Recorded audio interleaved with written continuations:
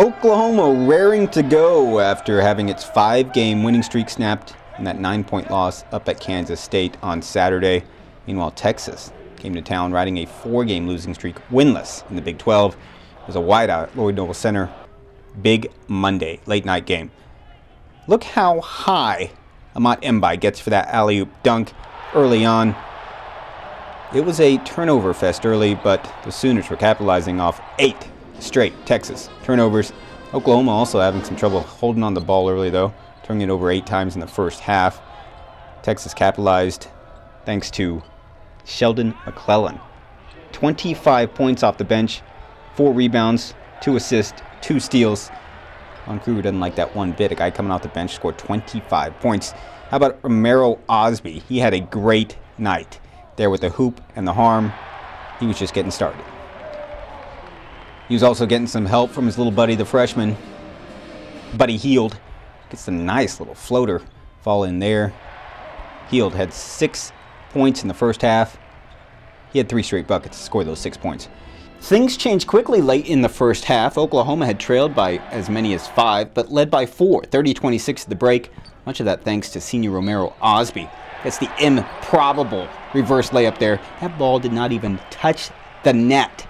What an outstanding performance. I hope this isn't going to his head. Just a ridiculous game. 3-point play. He had several of those on the night. Amat Mbai had several of those alley-oop dunks, 3 to be exact. He was high flying all over the place. He finished with 15 points, 5 rebounds, 1 block. As the Sooners were starting to pull away in the second half. You know things are going right. Romero Osby hits the 3-pointer. He's got 3 on the year, 3 of 5. Osby, 29 points, career high. Go with 8 rebounds, 3 steals, 2 blocks. And the freshman, here he is, Buddy Hield. He had a outstanding performance once again. The sweet little spin move there. Hield, 12 points, 4 rebounds, 4 assists, 2 blocks, 2 steals. So Oklahoma gets the win, 73-67, shooting 48%. Texas had been leading the nation, holding their opponents under 35%. The Sooners snap a 6-game losing streak to the Longhorns. It was just a testament to my teammates and coach was running stuff for me. My teammates were finding me and giving me the ball, so I didn't have to do much with it, but just make an individual move. And I just had to give, the 29 points came from them. They really helped me, and of course the free throw line. But yeah, things were just clicking a little bit for me tonight.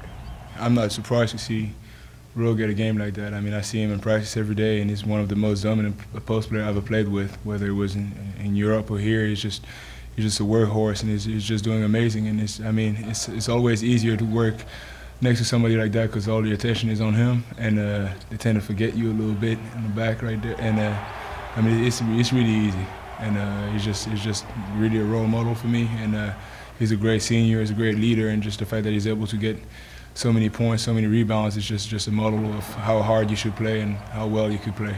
Yeah, Ro's leadership's been invaluable to the entire group, but especially the young guys. Again, it's not just the young guys that he sets the bar for, but he sets it for everyone. And I think our guys, like Amat said, they appreciate the fact that he's very genuine. He's doing it for all the right reasons. He's all about team, and no one works harder or puts more time in and is more consistent in practice than Ro is. So that's what you want out of your leading scorer and the guy that everyone else is kind of rallying around. So the Sooners off to a great start at 4-1 in conference play, but next up, a Herculean challenge. 16-1, number 3 ranked Kansas at 3 o'clock on Saturday at Allen Fieldhouse in Lawrence. Damon Fontenot, News OK Sports.